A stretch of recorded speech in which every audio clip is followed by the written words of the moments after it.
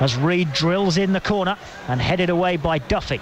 Comes out for Lansbury 30 yards out, sends it straight back out to Reed. Left wing, level with the edge of the penalty area, faced by Webster. Reed takes him on, hits the line, pulls it back across, and again Duffy gets up and heads away. And again it comes out for Lansbury, and again he's going to give it back to Reed.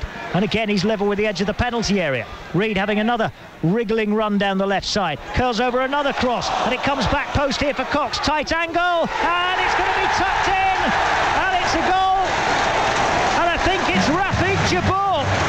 He's half a yard off the line, and Simon Cox's shot has hit him, and it's bundled in. And on his debut in the 91st minute, Rafik Djebbour gives Forest a 3-1 lead. Cox blasted it back across the face of goal. It may have gone in anyway.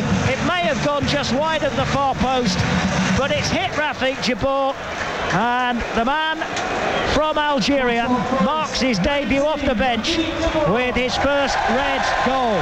Forest 3, Yeovil 1, and now at last the City Ground can relax.